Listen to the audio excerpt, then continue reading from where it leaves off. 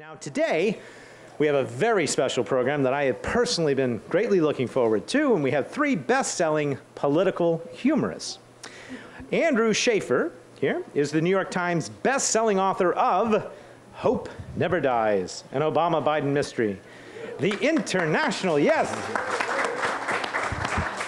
The international best-selling parody, 50 Shames of Earl Grey, and numerous other humorous works of fiction and nonfiction. He is a two-time Goodreads Choice Award nominee and a finalist in the humor category, and his new book is Hope Rides Again, an Obama-Biden mystery. Please welcome Andrew Shaffer. Okay. We also have with us, and I should say one of the bestsellers at the Midtown Scholar over the past months have been that series. Ian Doescher is the New York Times bestselling author of William Shakespeare's Star Wars. Do you know that series? It's incredible. And the Pop Shakespeare series. He has a BA in music from Yale University, was there just after I was, and a Master of Divinity from Yale Divinity School, as well as a PhD from the Union Theological Seminary. We have to ask how that informs your humor. We will. His new book is entitled MacTrump, a Shakespearean tragic comedy of the Trump administration, Part 1.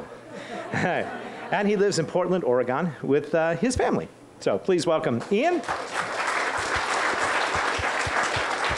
Finally, we have Jacopo della Quercia, which is the pseudonym. It is a well-chosen pseudonym for a former Obama staffer. And he is the author of, among other things, The Great Abraham Lincoln Pocket Watch Conspiracy and License to Quill. A scholar with the New York Council for the Humanities, and a history writer who has authored more than 100 articles for the comedy website Cracked.com. And he is the co-author, along with Ian, of MacTrump, a Shakespearean tragic comedy of the Trump administration, Part 1. Please welcome Jacopo. So a special thank you to all of our authors, and our format today is we're going to let each of them talk a little bit about their books individually, and then they'll have a bit of a conversation amongst themselves, and then we're going to open it up for questions. So please, warm Harrisburg welcome to all of our authors, and then we will begin with Andrew. Thank you.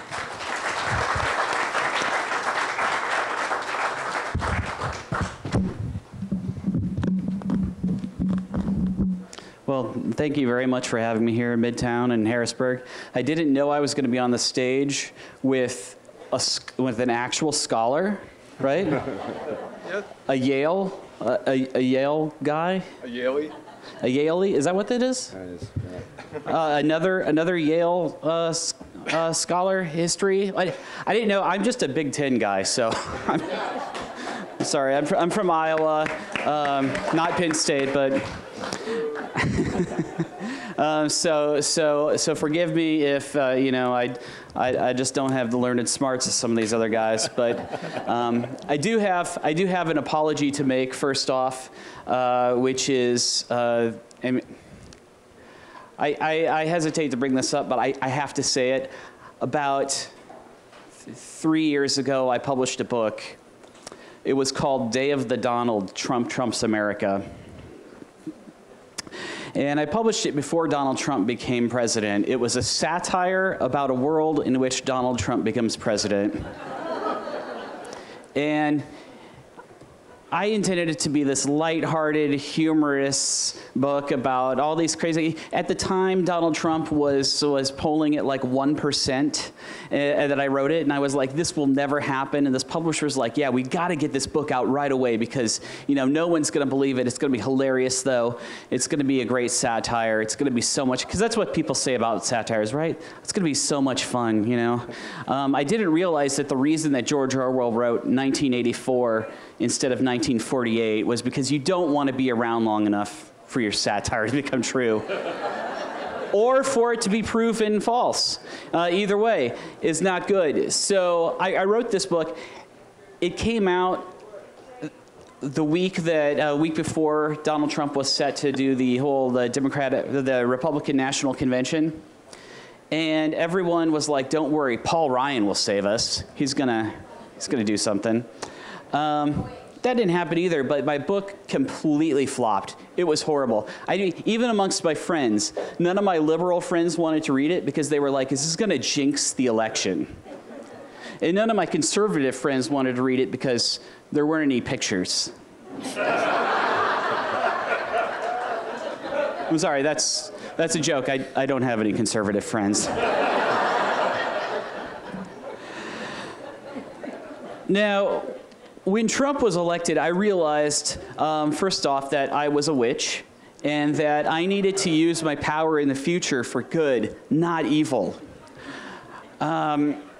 So from that point on, I said, I'm only going to do good things with this immense power that I have accumulated to sell many hundreds of books. I think the book's only sold like 800 copies. You don't have copies of this here, do you? You've never heard of it, right? No. We pulped them all. It was the first book burning that was authorized and promoted by the author. Because I was like, we need to get rid of this in some sort of ritual. So I wrote a book. I decided to do a book about Obama and Biden as amateur sleuths. Now, I got this idea about a week or two after they were out of office. All of a sudden, there was this wave of Obama and Biden nostalgia that swept the country. Nobody knew exactly what we had in them, the best friend duo, what we had, until it was too late. And then we were all like, don't go, don't leave us. You know, don't leave us at Grandma's house. And they just drove off. Now, you know what happened, right, was Obama was going around the world on his vacation to end all vacations. Do you remember this? He was jet skiing with the guy that owns Virgin. What's his name? Richard Branson. He was hang gliding with Bradley Cooper or whatever. He was hanging out with every rich guy on the planet besides Jeffrey Epstein. He was going crazy. And people said, what about Michelle? Where's Michelle and the kids? And I said, no, forget Michelle. Where's Joe? Where's Joe at?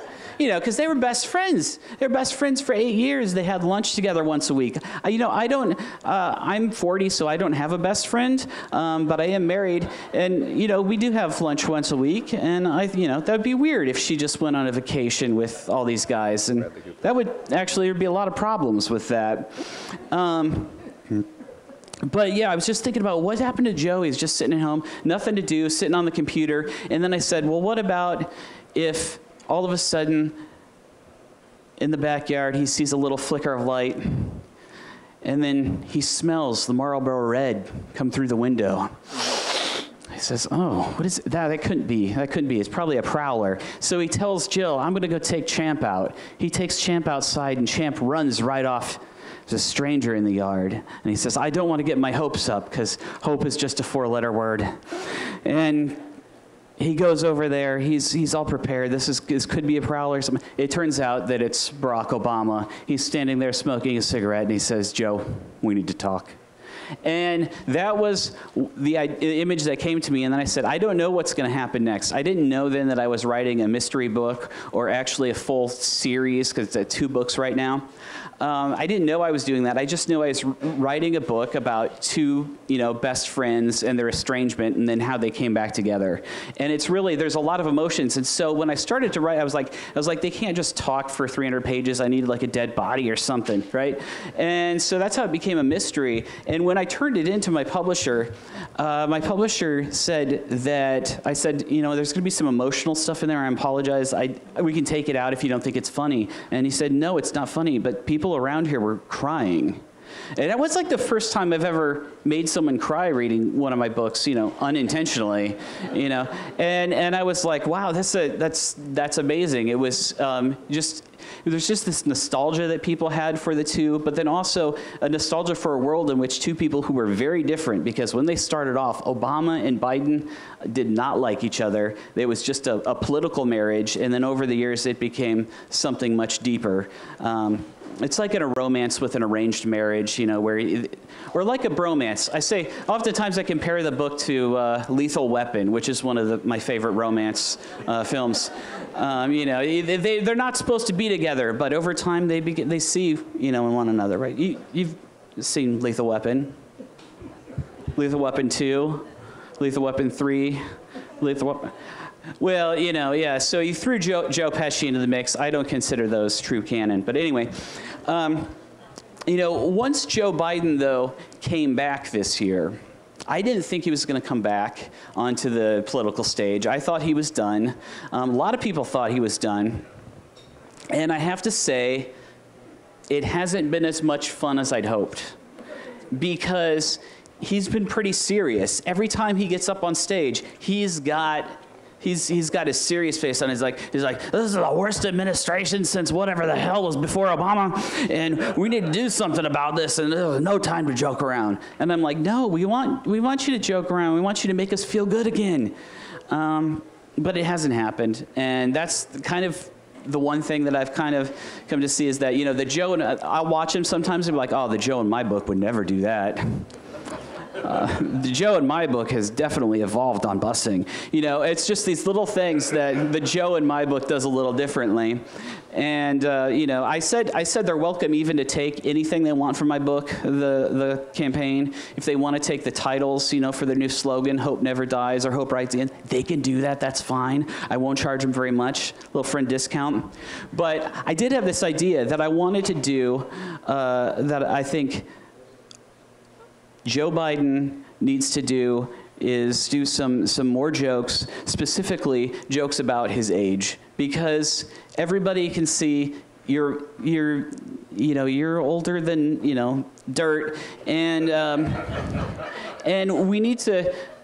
You need to talk about that. Instead, he just kind of ignores it, you know, and says, yeah, I don't pass the torch, I'll pass you the torch, buddy. And no, he needs to talk about this. He needs to get it out in the open. And so I wrote him some jokes. So if we have a moment, would you like to hear a couple of these jokes for Joe? This is for Joe to say. So it goes, Joe Biden is so old. How old is he? He knew the Golden Girls when they were just girls.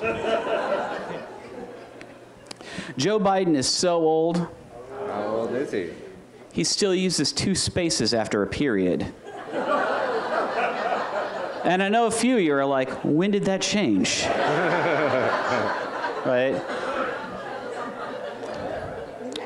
I don't know if there are any Hamilton fans here. I know we got one up there. Hamilton fans? So, if you haven't seen Hamilton, how many of you have seen Hamilton the musical? I just saw it in Kentucky a while back. I live in Kentucky now. I'm not going to say anything about Mitch McConnell.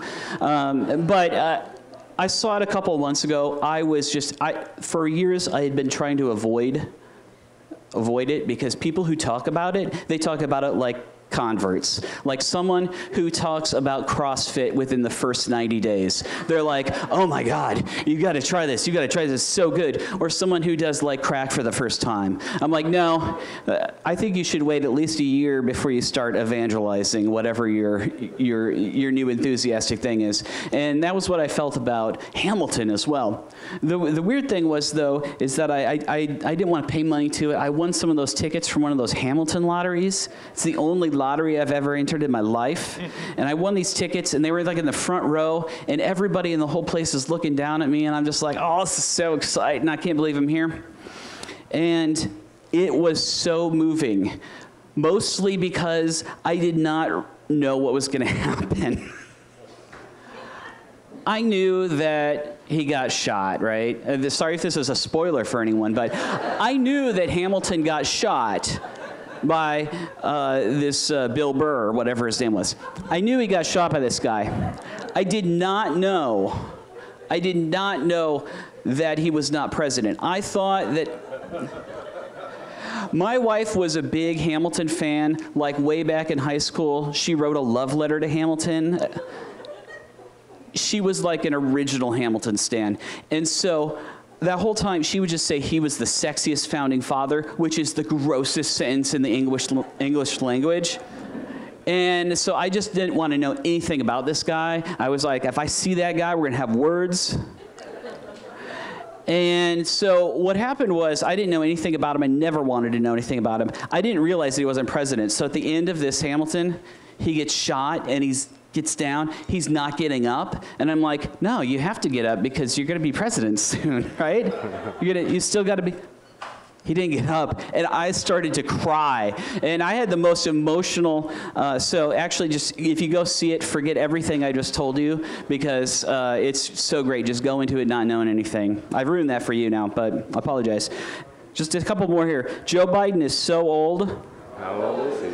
When he was senator, he took the train to D.C. every day for 36 years because he didn't know cars had been invented. You can boo if you want. These are for Joe, not me. I would never say stuff like this. And then one final one here before I turn the mic over. Joe Biden is so old. How old is he? He helped liberate the airports during the Revolutionary War. And what a segue to the Trump administration. I'm just not going to be as funny as Andrew. It's just impossible because he's just too funny. So I'm going to talk a little bit about how MacTrump came to be, and then I'm going to pass it over to Giacomo to say a little more about that.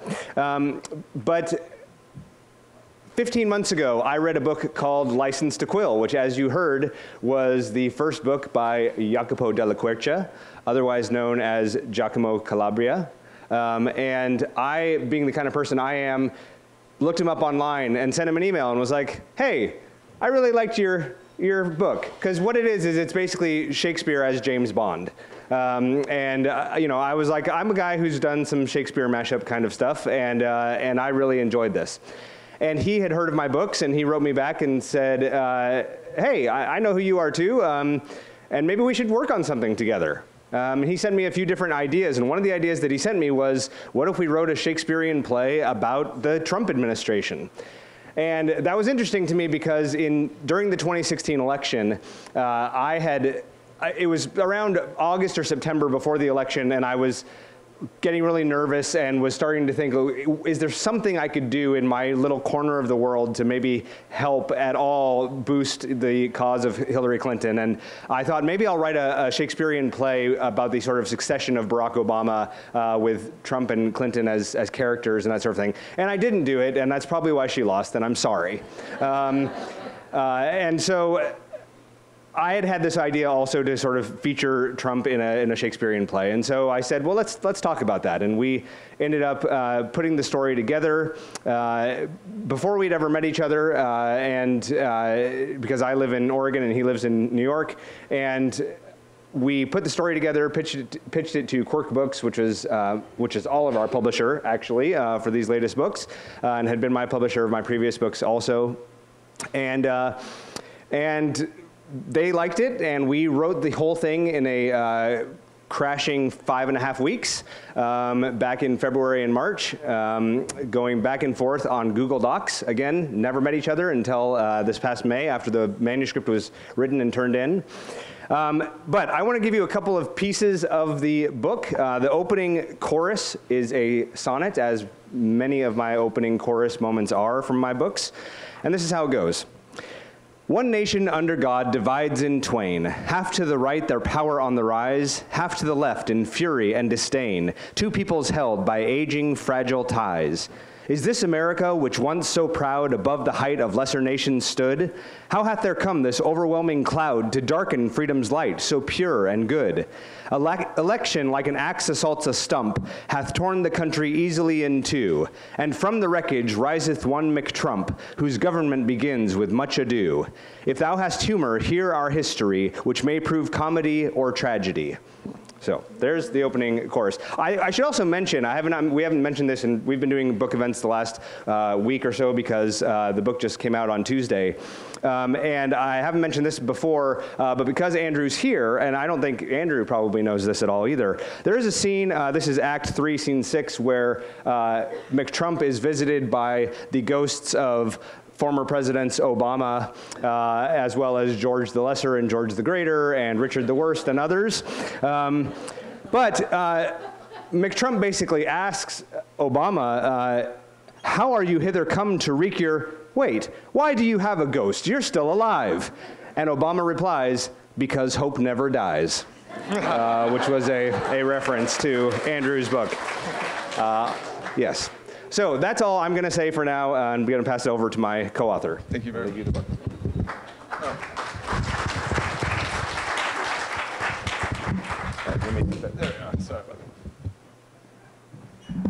How do you do? I'm Joe Biden. I'm so old George Washington said he wants his false teeth back. You're a genius, man. That was so funny. If he just makes fun of his age for the next 13 months, he's going to be the next president of the United States. Thank you so much. First of all, I want to apologize. If any of you are here to see Jacopo della Quercia, he's dead. He's been dead for 400 years.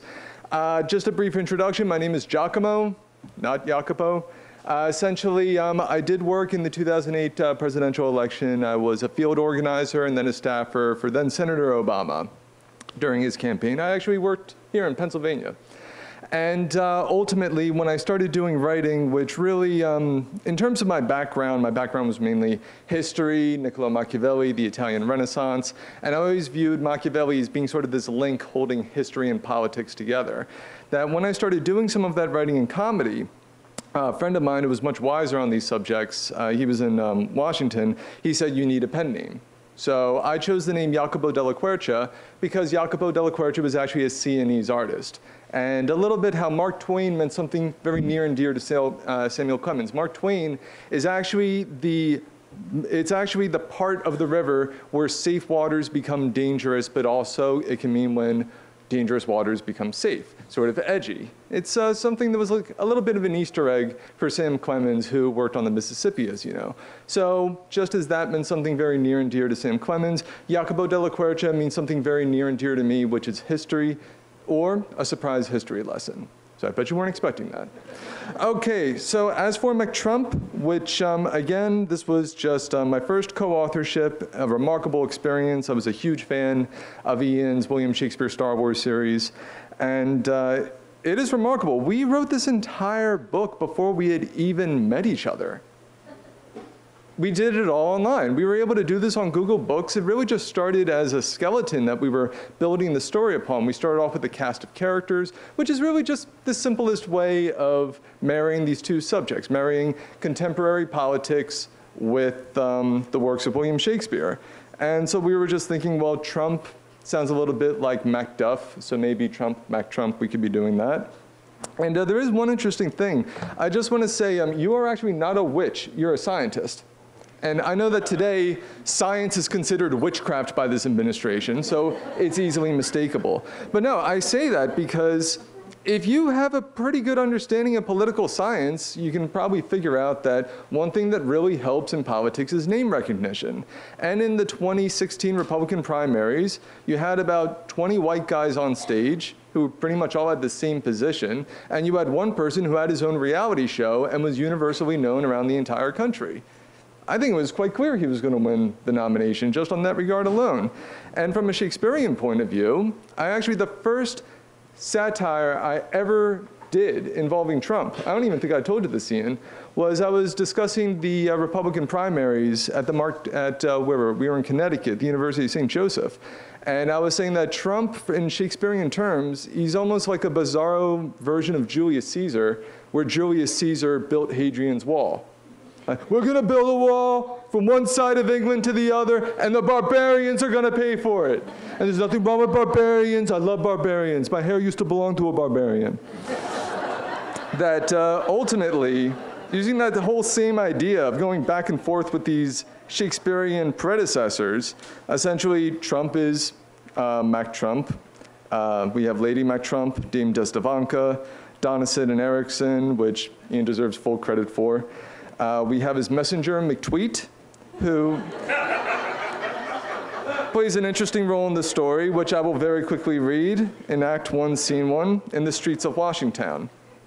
And just very quickly to mention, Shakespeare always has someone that is supernatural in some regard in his plays. He has witches throwing ingredients into a cauldron. He has fairies causing mischief left and right. He has even soothsayers. So when it comes to something as foreign and powerful as the internet, never even imagine a website. How on earth could Shakespeare's characters identify with this? What would a website be like to someone into the 17th century? Not simply Shakespeare, but even the people in his audience. Very simply, we viewed that person as a god. Someone that's not even male or female, which is great in theater because it could be played by absolutely anybody. If you're picturing Twitter as a person, it could be taking many different shapes and sizes. It could be a giant talking bird, almost like Papayeo from The Magic Flute, or Big Bird from Sesame Street. And ultimately, when it comes to McTweet and his introduction, he's someone, or she is someone, who is not partisan. They are simply here to report what's going on. And ultimately, it is worth mentioning that when it comes to the chorus, which Ian just read from, the chorus is actually all of you. The chorus is across social media. And ultimately, scene 1, enter McTweet, writing on a scroll of parchment with a blue quill. McTweet. All politics is but a theater, and all the politicians merely actors. They read their lines and play their fleeting parts in pageants we the people judge by vote. It hath been dubbed a great experiment, but is in truth a motley entertainment. The perfect spectacle in which some knave may strut and fret his feathers upon the stage, and may single-handedly may steal the show, even if those hands be orangish and small. McTweet sticks his quill in his cap.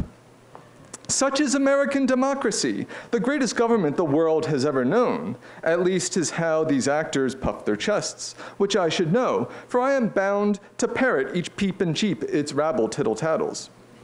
McTweet reads from several scraps of paper. One crow doth cry, democracy is humbug, a shiny yarn of silken shadow that is puppeteered from spiders in darkened corners. While another bustard groans, the founders were all bad eggs, and their foul government as pining past and shagged as dodos damned. This buzzard pecks at young millennialarks with sniping hashtags, not with talons sharp. One night owl older than the dawn of time proclaimeth, politics is not for chicks, unless their kind be hooters, tits, or boobies. Still others, an asylum of cuckoos, dumb bird brains who rely on Fox reports, whitewash our windows with their fascist facts. So sings the aviary's jarring choir of tweeting doves and hawks and eagles bald. If I ruffle thy feathers, be not peckish, for I am but a humble messenger, and 'tis a sin to kill a mockingbird. Yet such is a horse of a different feather. My song is ending now, and I must fly. A new day dawns, the birds again are chirping, and one enormous cock anon approacheth. Thank you.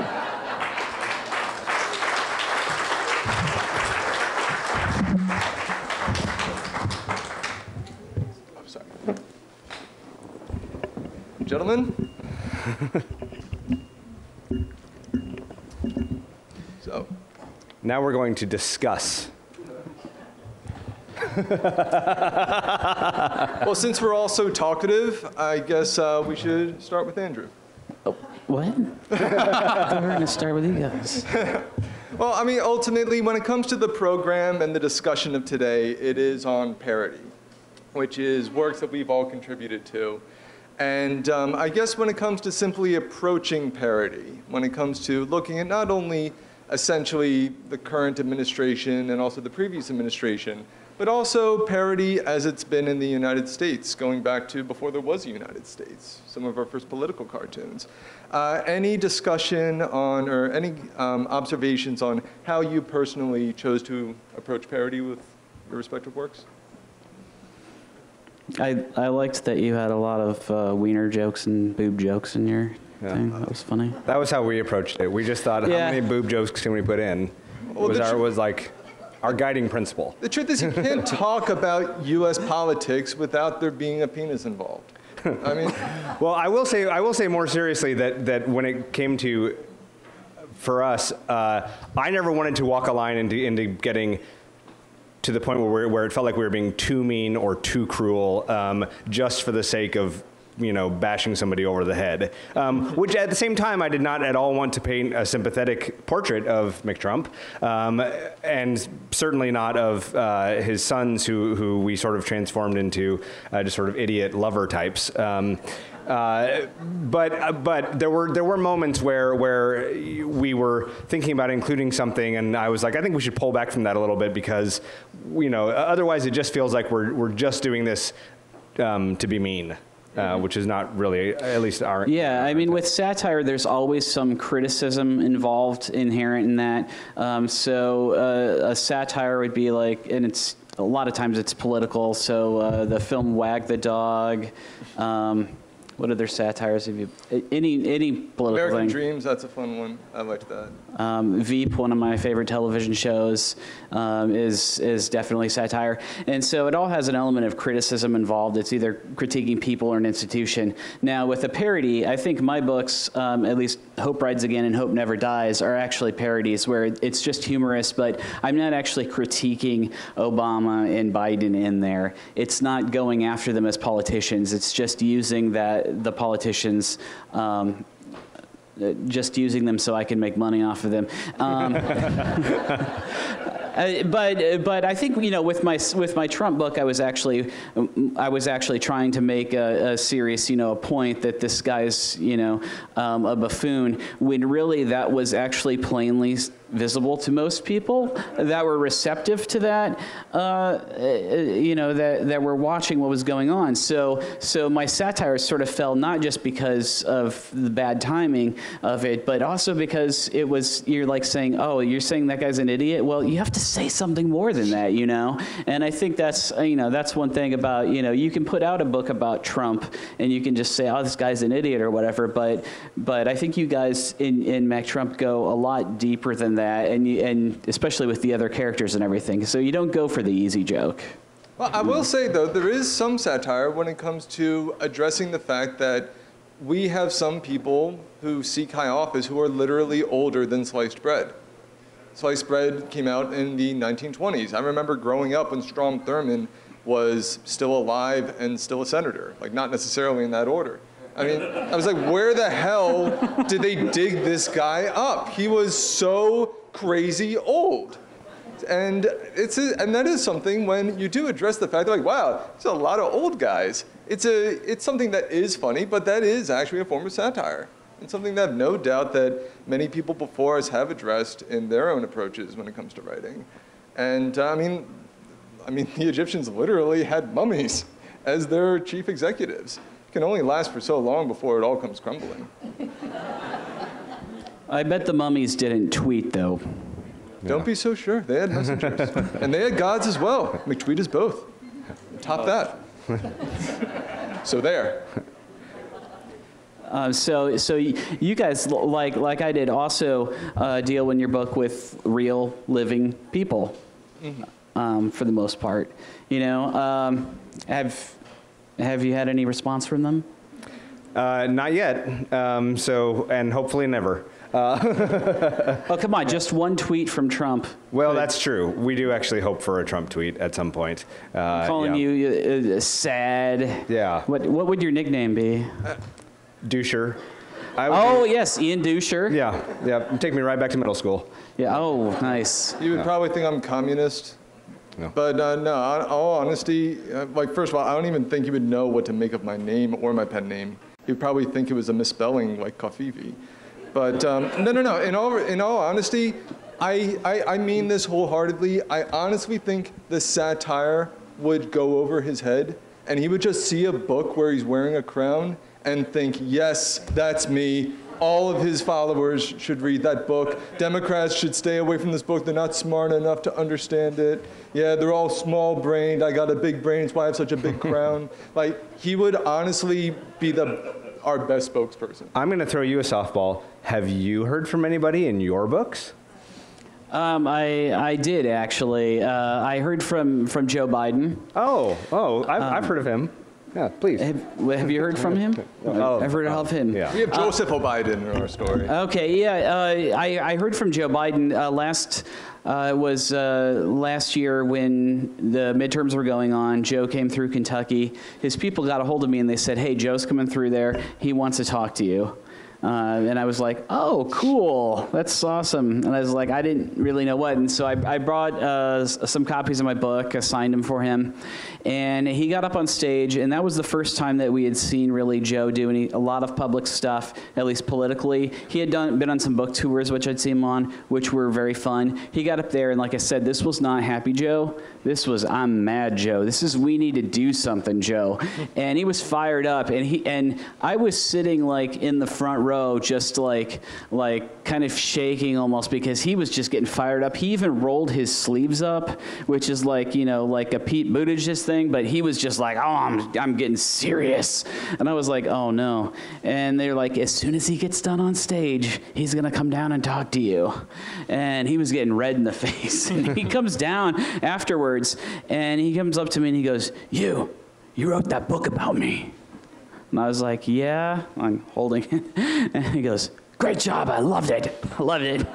I said, "Oh, thanks, that means so much that you've read it. It just means so much to me." And he goes, "I didn't read it. I love it though." You know, which is not the worst book review. We didn't go with that on the cover of the next book though. I haven't read it, but I love it. I mean, that's way better than the alternative, right? Which is I read it and I didn't love it. Right. That's the one I'm used to. Right. You know, so this was pretty exciting. And then he signed a copy for me, and I'm like, that's not how it's supposed to work. It's supposed to go the other way. No, he signed it for me. I actually saw him signing an Obama doll too, and I go, "That is not you, sir." And that was the first time I thought, wow, he is going to lean into this Obama thing really hard next year, and and he has so far. So. Yeah. I will say the closest brush I've come with politicians who read my writing, and I truly didn't know if they were happy or unhappy. So I was at a book signing in Bucks County, Pennsylvania, Doylestown. If any of you have been there, very nice place. And this one gentleman who was actually at our book signing there a few days ago, Mr. Griswold, he came up and he said, "You wrote about my family." And I said, "Where?" And they said, "You wrote an article about shenanigans that went down in Congress. And you wrote about this one Senator Griswold from Vermont who got into a physical fight on the floors of Congress in the 18th century with this one guy who Griswold kept on making fun of him, saying that he had a wooden sword, which today would be like making fun of a cop for having a wooden gun. And the guy said, "I'll have you know that I fought many prairie wars against you Vermonteers in many battles." And he said, "Oh, did you fight them with your wooden sword?" And they had a fist fight, and Griswold won the fight. So I said, "So what's your last name?" And he goes, "Griswold." I go, "Oh, you're from the family that won that fight." He goes, "Yeah, and we're damn proud of it, every single one of us." So that was a relief. Close as I can come, though. I kind of miss those days of American politics, actually. It was crazy, the stuff that they used to do back then. There was a fist fight right before the Civil War that happened in the House of Representatives that they literally had to break it up with the ceremonial mace that they have out there. And I kid you not, the fight didn't end until one of the congressmen picked up the other guy by his hair, and it turned out he was wearing a wig, so he just pulled his wig off. And they all just laughed and they stopped fighting like it was a Saturday morning cartoon. And then 2 years later was the Civil War. And then, over 500,000 people die. So Yeah, I don't miss that. That was the punchline. Horrifying. That's U.S. politics. So Andrew, we have about 5 more minutes of discussion before we're going to take questions, I hear. And so I want to know about what did you decide to keep the same about your characters? Because you're writing fictional stories, obviously, about real people. And what did you change?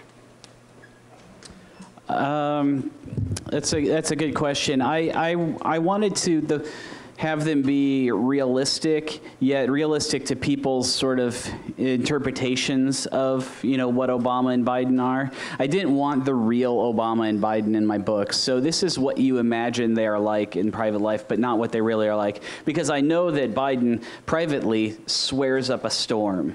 I know that on occasion, Obama has dropped a few F-bombs. And, you know, and I wanted the books to be, this is like it's a contrast to the way that politics are today, you know, just a couple of years later, you know. Neither of them are calling people shitheads or anything, you know what I mean? So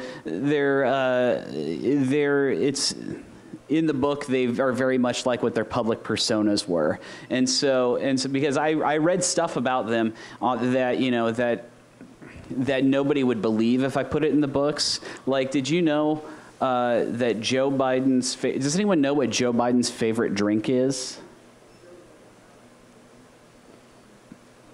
It's a sports drink. Gatorade. Orange Gatorade. That's just weird. Nobody would believe that if I put that in my book. They'd be like, this is just a weird detail or whatever. No, so there was some stuff I had to keep out of the books because it was so, just so bizarre that I couldn't do that. And so yeah, so Orange Gatorade, it's just, I don't know anybody who's not like a junior high basketball player that loves Orange Gatorade. Yeah. It's just not done. Or the Teddy Roosevelt, they said he used to drink so much coffee that they said his coffee cup was the size of a bathtub. And they said his coffee was strong enough to float an iron wedge. Bully. Bully for him. Hell yeah. That's why he died so young. I bet he was a pretty regular fellow, though. All right, so According to his own daughter, he wanted to be the bride at every wedding and the corpse at every funeral. That's Teddy Roosevelt. That he couldn't walk past the White House without wanting to be in there, even after he was already in there. He said he would read 2 books a day if he had the time. Oh, well, wouldn't we all? Wouldn't we all? Ian, any comments before Q&A? No, let's do Q&A. Yeah, is that all right? First off, let's give it up for our authors.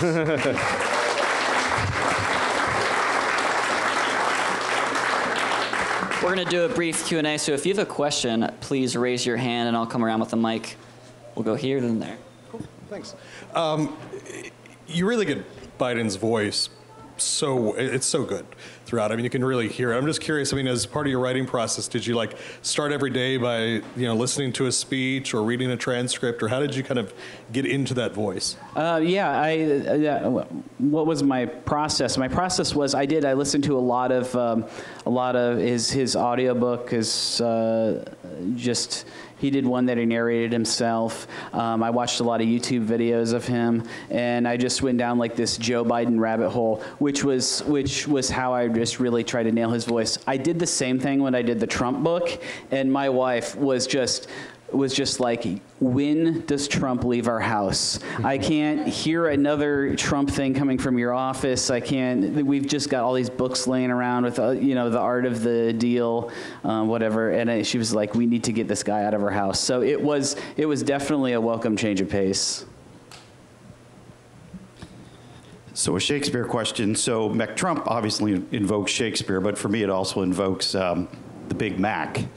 So is there unintended parody that, as you guys were writing, that you kind of thought it just came out that you didn't intend originally? Well, that's the first time I've heard that comparison, so I guess that is an unintended one right there. No, it yeah. wasn't. I did intend that. Well, great. Go ahead. Say more about that. Oh, no, please continue. Well, to answer your question, I'm sure the book just came out, so we would love to hear unintended equivalents. If you remember, Ian, when we first did the cast of characters, we originally had the White House cook be named MacDonald at one point. But we do, you were the one who added some of the McFeasting that they do in there. We do have one section where we try to come up with a Shakespearean equivalent of a McDonald's buffet. I think we have, a McLam chop, I think it was. Because we not only had to come up with food that would sound like something from Shakespeare's time, we had to also make it appropriate for iambic pentameter. I think MacLamb was one of them. Yeah, I mean, for me, the title is, when you hear the title William Shakespeare's Star Wars, you get immediately what that book is. And I think that's true also when you hear the word MacTrump, right? It just immediately makes you think, oh, this is Trump in some sort of Shakespearean sort of context. And we're not the first ones to have used it either. I mean, you can Google search MacTrump and find things from before us that we weren't aware of before we started doing this, that do that also.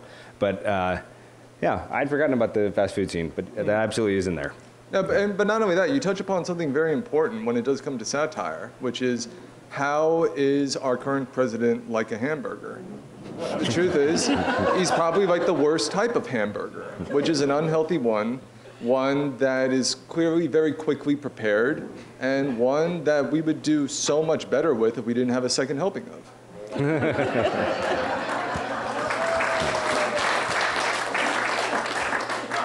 Any other questions? Yes. Oh, yes. So you kind of alluded to this already, that people can find other things in it, but I think satire is always trying to teach or educate people sneakily. Mm-hmm. And maybe this is going down the wrong rabbit hole, but is there a little bit, in terms of the MacTrump book, the idea of representation, Thomas Hobbes, any of that stuff, any philosophy of representation or politics involved there at all? Without going into too many spoilers, as mentioned before, Shakespeare loved having some sort of divine characters in there. And Ian and I tried to imagine who are the divine beings in American history that Shakespeare would turn to for inspiration. And for that, we looked at Uncle Sam. We looked at Yankee Doodle when it comes to McTweet. I actually picture him as dressed as Yankee Doodle, which is why he puts the feather in his cap. And we also have two characters who are protesters, just commoners in the story, who Ian and I wrote as the personification of Lady Liberty and Lady Justice. And when it comes to their discussions, whereas we have the brothers having the stupidest conversations possible, we have these two protesters literally waxing back and forth letters from, they're literally waxing the Federalist Papers to each other. They're sharing works by Niccolo Machiavelli, by Plato, back and forth in this discussion in the middle of the Women's Protest March. And they quote Emma Lazarus to each other. They're having this, essentially, a philosophical discourse, which in terms of satire, we're shining a spotlight on it, which is what satire is supposed to do. And we're shining that spotlight while giving equal time to these brothers who are, as Ian, how would you discuss what the brothers talk about in comparison? Yeah, I mean, they're idiots who are talking nonstop about women and how much they want to find love, right? Because in their book, they're unmarried people. And so, so there is this big dichotomy between those two sets of two characters. And also, when they're looking for love, how would you define their definition of love? Sex. Right? Yeah, and they want women who they can subjugate, and I mean, they are hunters, right? As the real Trump boys are, right? And so they see finding a woman as their conquest. Any other questions? Yes. Yeah, so this isn't fully baked, so bear with me. It's not long, though. Don't look at me worried. But I worry that the left has lost humor. I feel like you can't be counterculture and subversive when you are the culture. I mean, I think sometimes when you look back, I mean, like when you think of academia and journalism and all the mainstream institutions, the left has largely won. The left has lost the environment, lost the economy, but we're stuck with snide opinions and getting to say what's morally correct for mainstream media or whatever. And I worry that's in part because we've lost, I feel like when I go to campuses and I hear stand-up comedians, you're left with dad jokes and puns, and that's kind of it. And I just don't think that's going to cut it in terms of motivating people, persuading people, inspiring people, because I think humor is a powerful tool. So I'm just curious to know if you have any thoughts there. You commented on this earlier, before we came up here, about the intention of parody and satire. Yeah. I think that, you know, I think we have some of those concerns, obviously, as far as, I mean, man, it's a really hard question to answer that doesn't sound like an old man get off my lawn, you know what I mean? It's like, yeah, I don't really have a way to answer that. That doesn't sound like I'm one of those sort of jilted comedians. But I do think to some degree, though, that you have to have a sense of humor makes the medicine go down, is how I would say. And it can't just be snide comments. It has to be, I think it has to be deeper than that, which is when I said that some satire can be very mean to the point of it's not even satire at all. You know, it just becomes just a very mean thing, mean-spirited. And I think you have to go deeper than that. But as an artist, it's not really something I can think about, you know, too closely. I just kind of do my art, and then whatever happens, you know, whatever the reaction is, it you know, happens. I don't go to college campuses and you know, I'm not a comedian out there getting feedback on it. I sit at home and I type up something, and a year later it comes out. So the feedback process is a little bit different for us as far as, you know, but it would be nice to think that as authors we have some sort of cultural cachet and can sway opinions or something, and I just don't know. You know, how much of that's left as far as with literature, but I would certainly hope there's some there still. I mean, one thing I would mention, when you were talking about the left winning so many times when it comes to reporting, when it comes to even authoring histories, I mean, if you look at, say, the memory of the Civil War, the left did not win how that was commemorized. That was a deliberate propaganda effort by the Confederacy, in the sense that the most popular film in history, adjusted for inflation, is Gone with the Wind. Before that came out, the most popular film, adjusted for inflation, was Birth of a Nation. And furthermore, when we talk about the satire that's been, you know, that was out there during the American Revolution, those were all white guys writing it. When it came to the efforts by so many men and women during women's suffrage from its beginning in the 19th century, it was still 2 more generations before the 19th Amendment was passed. And then after the 19th Amendment was passed, it wasn't until the Civil Rights Act that we had black women in the South able to vote. So I wouldn't disagree with what you're saying when it comes to the left winning. I would actually say that American history has shown that it is so fragile that essentially anybody, as we demonstrated with MacTrump, can essentially capture the imagination of the public with dazzle and distraction. And thus, I view it as something that at any moment, the Civil War and everything it fought for could be lost. And everything that we fought for against fascism during World War II could be lost as well. That's a cherry thought. Yeah. we never said satire is funny. I view Fox News as satire. I just think it takes itself seriously.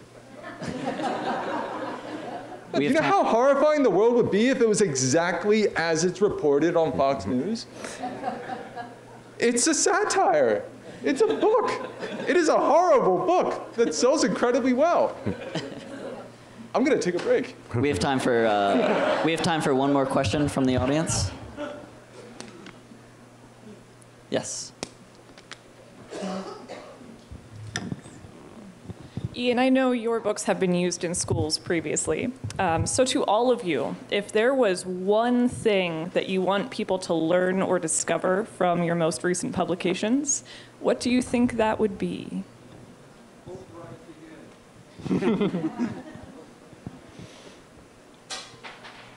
Well, I think, Ian, your books specifically, the Star Wars stuff, you really reevaluated the first 3 movies of the Star Wars saga, right? The prequels. Would you think that people should take away a better understanding of the prequels as being high art? I mean, maybe. I never really thought about that as one of my... I just was trying to not make them what they were. Certainly, the educational part of my previous books is like... other than like making people laugh and enjoy the book while they're reading it, is like the biggest thing for me. It's hard for me to imagine MacTrump being used in schools, but maybe it will be, you know, as an example of political satire. I doubt it's the kind of thing where people are, where teachers are going to teach kids Shakespeare using this. So I think that's a really good question, right? What do I hope people would learn from this? And I don't know that I have a good answer, yet. So I would say when it comes to MacTrump, at least, we do mention at the end about we have a final poem at the end about a teacher's guide. Like, this is something where we do hope that students as well as teachers might be able to find some use for this in the classroom. I know the book is completely riddled with so many famous discourses, and even in some cases, some that might surprise readers. We have Lady Justice is blind in our story. She's a blind woman, and when that solar eclipse happened during the Trump administration that Trump looked straight into, she's describing, as a blind woman, what it's like to experience a solar eclipse. And for that, I turned to a letter from Helen Keller, where she was describing what it's like to take an elevator to the very top of the Empire State Building. We deliberately put those things in there because this is the 21st century where anyone can find out an answer to a question with a search engine. We want them to explore and just use this book as the beginning of looking at other books, consulting the experts who have dedicated their entire lives to these fields. But ultimately, I really mean this. If there's one thing that I would want readers to take away from MacTrump, it is that if you enjoy a book, write the author of the book. Ian did that for myself, and we ended up writing a book on our own before we had even met each other. We wrote the manuscript over the course of 5.5 weeks. That's all it took for us to write it. And I just think about all of the books that haven't been written yet, just because some people may be a little too shy or too timid to just say, hey, so-and-so, I enjoyed your poem, I enjoyed your book, I loved that screenplay that you wrote. We have an easier time reaching out to each other than ever before, and just take advantage of that, and you will be very surprised to see the results. Don't tell people that it only took 5.5 weeks to write a book, because that makes the rest of us look bad if it takes me longer than that. We meant years. 5.5 years. Yeah, I didn't say it was an easy 5.5 weeks. I wrote my first book in a year, my second book in 1.5 years. And then I didn't write another book for 5 years. It was really waiting for the proper opportunity, the proper subject, and in this case, the proper co-author. All right, yeah, so my book, the one thing that I want you to take away here from this series, and you can see it right here on the cover, actually, I have, if we don't learn from the past, we're doomed to repeat it. I think Hamilton said that. President Hamilton said that. What I've got here in this book is Obama's tan suit. Hashtag never forget the tan suit. 8/28/14 was the date. I want you all to remember that, the tan suit. It was just,